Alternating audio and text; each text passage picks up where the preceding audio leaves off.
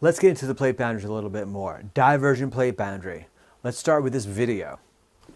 Okay, so here we're going to see a divergent plate boundary. Watch as the plates are moving apart. What happens? A lava flows out on the ocean floor. Okay, there's lava flows, and then they move away. So watch, I'm going to track the next lava flow. Okay, so these form at the same time, and then as millions of years go by, they get pulled further and further away. Okay, all of the rock between them is newer.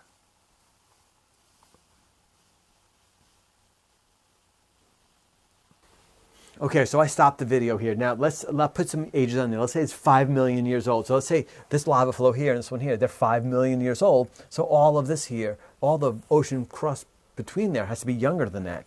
And here I put some more ages on there. So this rock here and this here was 10 million years old.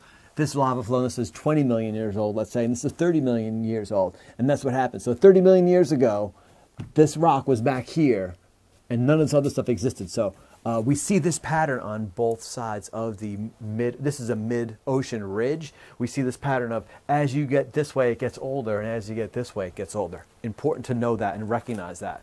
That's an important fact.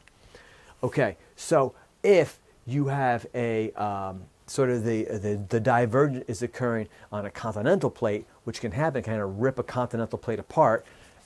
It's called a rift. A rift forms in a continental crust when divergence occurs. And we're kind of seeing that here, and the crust will get thinner, and you have all of these faults, and it will pull apart, and it'll actually end up being two separate pieces of land at some point in the future. Convergent plate boundaries. Okay, this is definitely the most complicated one. Here we go. So in this case, what we're showing, let's always look at what we're looking at. We're looking at an ocean crust here moving into a continent here. You see the arrows, okay? And so a few things that you notice. You always have a trench here where this plate goes down. You have a trench that's the deepest parts of the ocean. That is a feature of convergent plate boundaries like this. This plate goes under. The ocean crust goes under. That's called subduction. The process is called subduction, and then this plate actually goes down, it melts, and it will melt through and form volcanoes on the overriding plate. So that's just some things we see. What else do we have? Here's a different diagram showing a similar thing. Notice the arrows, okay? At a convergent plate boundary, they're coming together. The ocean crust, again, is subducting down. You really see the melting a little bit better here, and there's a line of volcanoes on the overriding plate. Now the question that it often gets asked is, why does the ocean crust go down? Why doesn't the continent go down? And that's because the ocean crust is more dense than the continental crust. So that makes it go down and sink. This is much more buoyant and more likely to kind of float. So this goes down into the asthenosphere. Now, luckily, this is on the reference table, okay?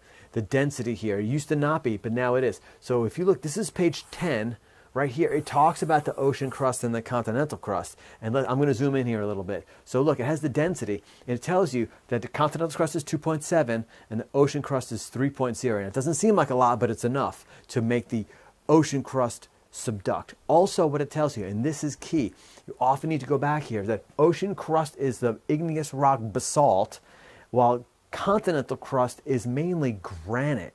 Okay, both igneous rocks, and you often need to go to this page of the reference table, which is page 10, this section here, because there's oftentimes a number of questions on it, so know that.